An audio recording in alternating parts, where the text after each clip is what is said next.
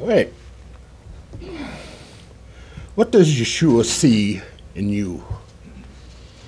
I want to talk to you about a man that you probably know nothing about. In fact, I don't know much about him. He's a part of a group more famous than the Beatles. But you may have never even heard his name.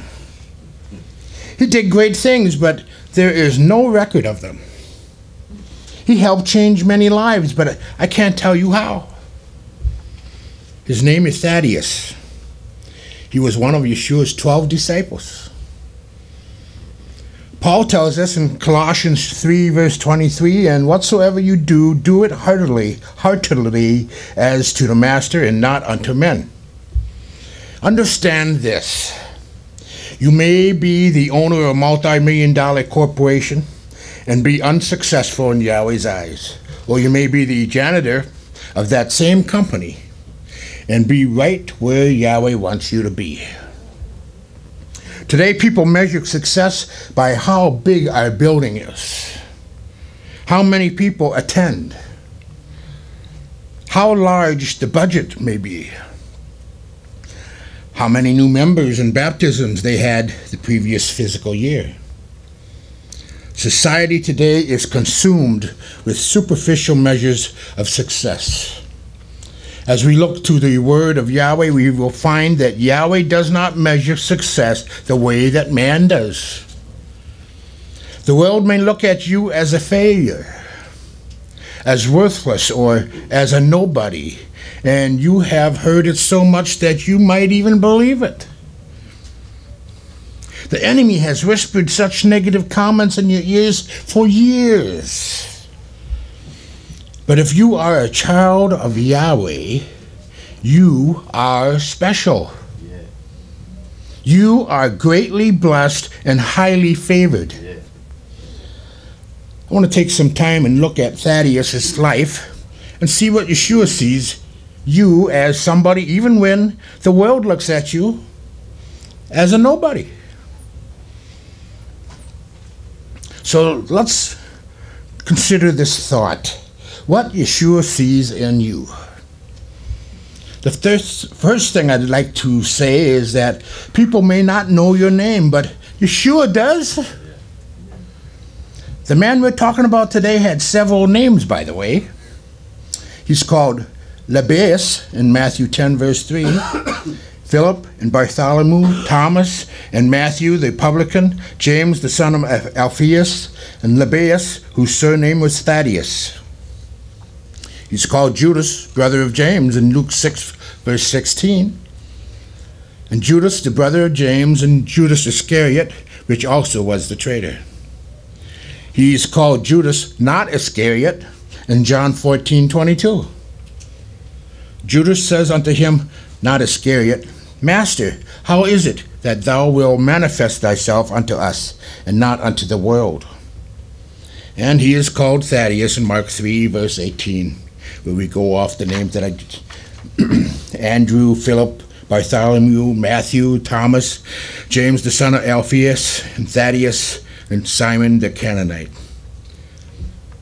It's human nature to desire a measure of recognition. People go to great lengths to stand out from the crowd and to be unique and different. In England, Prince William is the heir apparent to the throne, and I've heard Prince Harry simply referred to as the spare. Could you imagine having that said about you?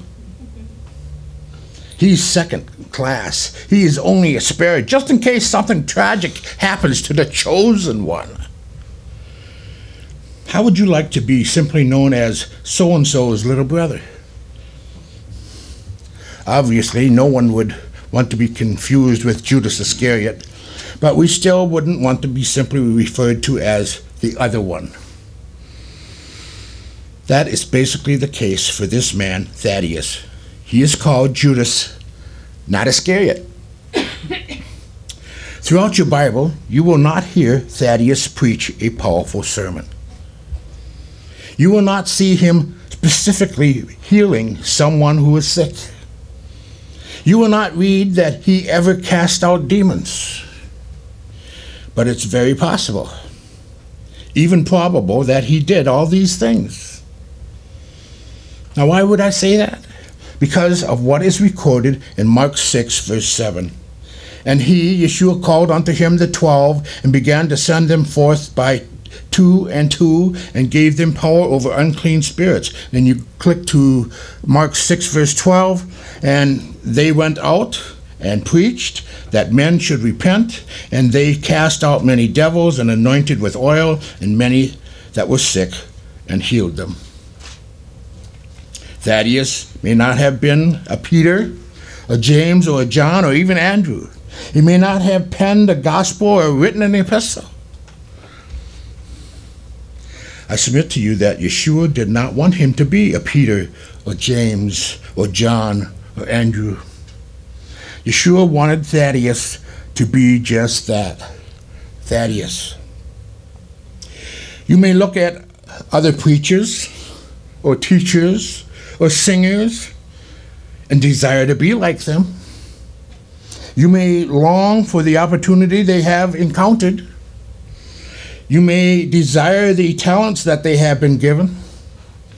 You may even envy the success that they have experienced. But you are not them. Yahweh has another path for you.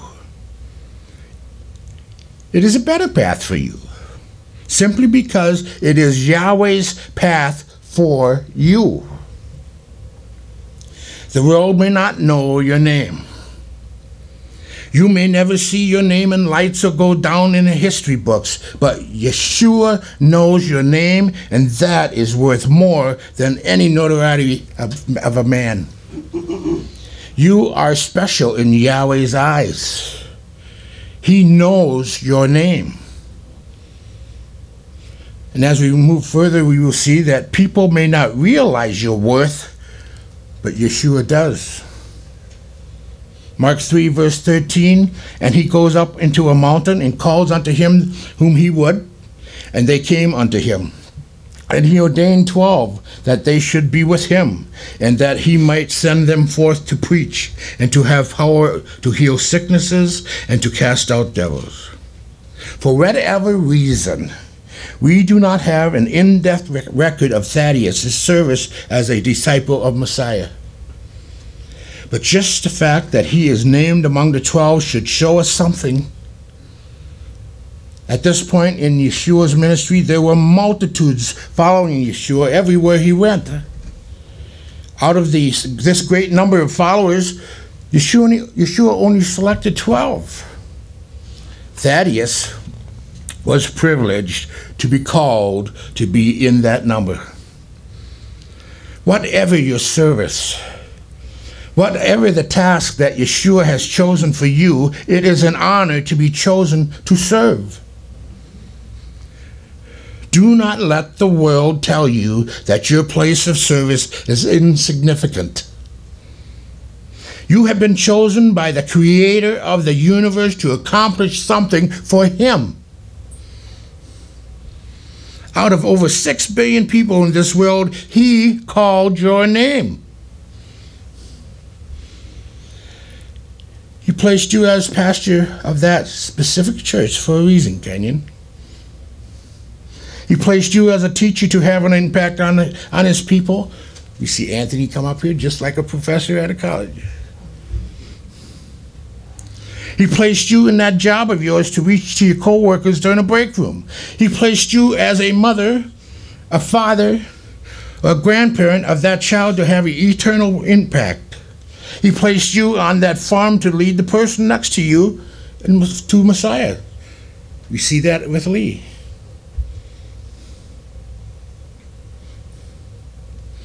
Whatever your situation, He chooses you to serve Him.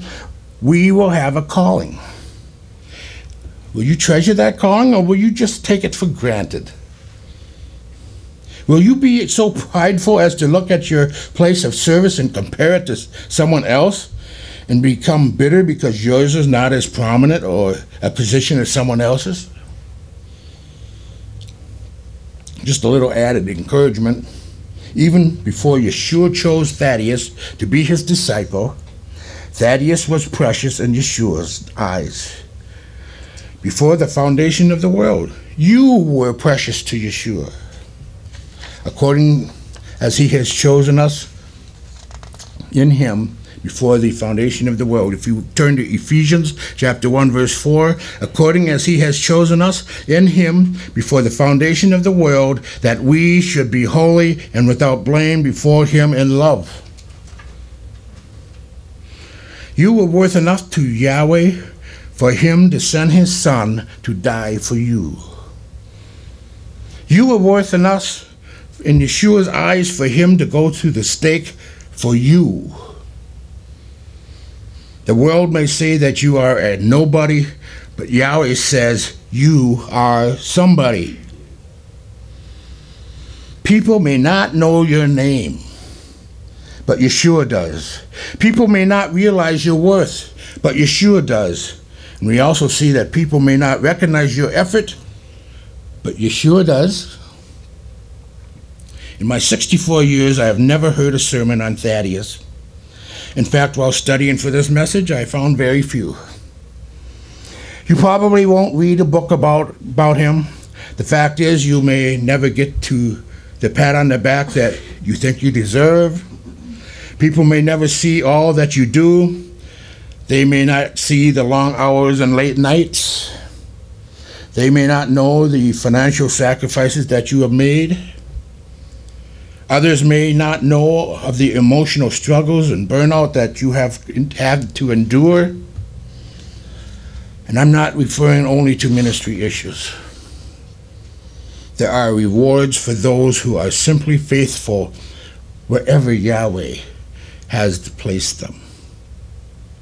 Colossians 3, verse 23, and whatsoever you do, do it heartily as to the master, and not unto men, knowing that of the master you shall receive the reward of the inheritance, for you serve the master Messiah. Whatever you do, do it with all your heart. Yahweh will reward your faithfulness. Don't waste your time waiting and longing for large opportunities which may never come, but faithfully handle the little things that are always claiming your attention. Though we do not have the backstory of Thaddeus' life, we are certain that like Peter and James and John and Andrew and Levi, he left everything he had in order to follow Yahshua. Notice the conversation between Peter and Yahshua on the subject of rewards in Matthew 19, verse 27. Then answered Peter and said unto him, Behold, we have forsaken all and followed you. What shall we have therefore? And Yahshua said unto them, Truly I say unto you, that you which have followed me in the regeneration, when the Son of Man shall sit on the throne of his glory, you also shall sit upon 12 thrones, judging the 12 tribes of Israel. Though the world may not recognize your effort, though you may never be rewarded here, Yahshua has much more in store for you. You too have an eternal reward. Matthew 6:19, do not lay up for yourselves treasures on earth, where moth and rust destroy, and where thieves break in and steal, but lay up for yourselves treasures in heaven, where neither moth nor rust destroys, and where thieves do not break in and steal. Every deed done in the name of Yahshua will be blessed and rewarded in eternity. Men may not recognize your effort, but rest assured that Yahshua knows, and he will reward your faithfulness. Mark 9:41, for whosoever shall give you a cup of water to drink in my name, because you belong to Messiah, truly I say to you, he shall not lose his reward. I know you feel that it is all in vain. You feel that you are wasting your time. You are ready to throw up your hands up and quit. The world says you should. The enemy says you should. You think you should. You may never have anything that the people of this world would want. You may never have power. You may never have prominence. You may never have possessions. You may never have prosperity. But child of Yahweh, you will stand before the judgment seat of Messiah. 2 Corinthians 5:10. For we must all appear before the judgment seat of Messiah, that everyone may receive the things done in his body according to that he has done, whether it be good or bad. And at that judgment seat there will be crowns given to the faithful. We read of 5 different crowns in the word of Yahweh. The first crown is incorruptible crown, awarded to faithfulness to the master in 1 Corinthians 9:25. And every man that strives for the mastery of is temperate in all things. Now they do it to obtain a corruptible crown, but we an incorruptible crown. The crown of life for the person who endures and overcomes temptation. James chapter 1 verse 12. Blessed is the man who endures temptation, for when he is tried, he shall receive the crown of life, which the master has promised to them that love him. Then we have the crown of rejoicing. This is the soul winner crown in 1 Thessalonians 2 verse 19. For what is our hope or joy or crown of rejoicing? Are not even you in the presence of our Master Yahshua Messiah at his coming? Then we have the crown of righteousness. This will be given to those who anticipate and live in the light of the return of Yahshua. 2 Timothy 4 verse 8. Henceforth there is laid up for me a crown of righteousness, which the Master, the righteous judge, shall give me at that day, and not to me only, but unto all them also that love his appearing. And then we have the crown of glory. This will be given to the faithful ministers who give themselves to lead and feed the flock of Elohim. 1 Peter 5 verse 4, and when the chief shepherd shall appear, you shall receive a crown of glory that fades not away. We may not know very much details about Thaddeus' story, but I can assure you he stored up treasures in heaven. The world may not know your name. They may not realize your worth or recognize your effort, but Yahshua does. And if he does, isn't that all that matters? There's Fox's Books of Martyrs records that Thaddeus, or Jude, was crucified for his faith at Edessa in AD 72. And others believe that he was pierced with arrows when he refused to deny his faith in Messiah. Regardless of the method, it's commonly accepted that he was martyred for his faith in Messiah. He was bold and he was faithful. He was somebody. Have you listened to the attacks from the enemy? Somewhere along the way, did you walk away from your service because you felt unworthy? Did you quit because you thought no one saw or cared what you did? If you walked away, chances are you were serving for the wrong reason in the first place. I encourage you to remember who called you, who sent you out, who will enable to accomplish his will in your life. His name is Yahshua.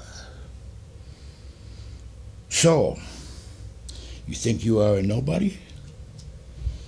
Well, Yahweh says you are somebody. And that's all that really matters.